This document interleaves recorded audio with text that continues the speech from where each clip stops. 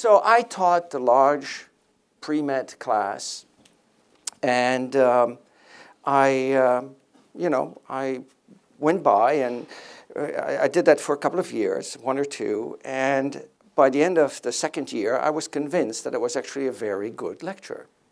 Because by the standard assessment, I was succeeding. What is a standard assessment? Well, I can think of 2 things that come back to mind to reinforce that feeling of being a good lecturer. One was the end of semester questionnaire. Most faculty, when they teach the pre-med course at Harvard, come close to committing suicide at the end of the term when they get the results of that questionnaire. But not so for me. I got, 4.2, 4.5 on a 5-point scale. So clearly the students were enjoying or liking what I was doing. The second thing is that I could give these pre-meds, who were not going to be physicists, quite complicated problems. Now, there were some signs that deep down something was amiss.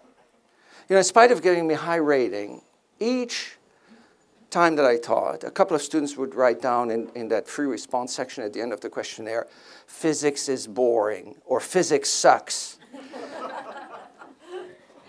I didn't know what to make of those remarks, so I just systematically ignored them. About 7 years after starting to teach at Harvard, I came across a series of articles in the American Journal of Physics that described a conceptual survey of Newton's laws called the Force Concept Inventory. Now, the Force Concept Inventory has about 30 questions, which are multiple choice questions that deal with the understanding, the conceptual understanding of Newton's laws. Let me give you what turns out to be one of the hardest questions on this test. A heavy truck and a light car collide head-on. The force of the heavy truck on the light car is A, larger than that of the light car on the heavy truck. B, they're equal to one another. C, the light car exerts a larger force on the heavy truck than the other way around. D, they're not exerting any force on each other. They're just in each other's way. You ask students in an introductory physics class, what's Newton's third law? Action is reaction. The force of A on B is equal to the force on B on A in any interaction. They can recite that law. You ask this question, and 60% is convinced that the heavy truck exerts a larger force on the small car than the other way around.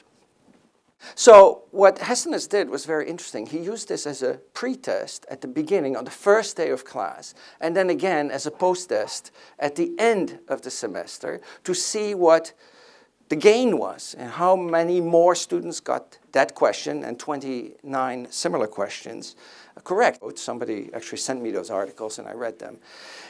Said that there was very little gain in introductory physics courses taught actually in a number of large schools in Arizona, New Mexico, and California.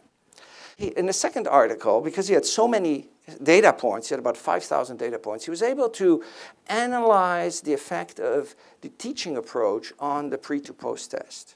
So for each of these 4 groups, he took the gain, compared them, and you know what? No difference. It doesn't make any difference what we do in front of these students. It doesn't make a difference whether we win teaching awards or whether we score at the bottom of the scale on the teaching evaluations. Well, you can imagine my reaction. I'm probably very similar to you. Now, I shook my head in disbelief, and I said, not my students, not Harvard students. But I've been trained as a scientist, so you learn not to make just assertions, but to get data and disprove or confirm a theory. So I felt challenged, and I thought, I'm going to show that in my class things are really, really different. So I set out to test my students. Now, we're expelled. Hardly had the first group of students taken their seats in the computer classroom where we administered this test. This was back in 1991. Or one student raised her hand, and she said to me, Professor Mazur, how should I answer these questions? According to what you taught me, or according to the way I usually think about these things? Well, by the time the test had been completed, I had been dragged out of my ivory tower, and life has not been the same. Thanks. Well, with that long introduction, let me get started here. The message that I want to get across, and it may sound completely trivial at this point, is that we should really shift the focus from teaching to helping students learn.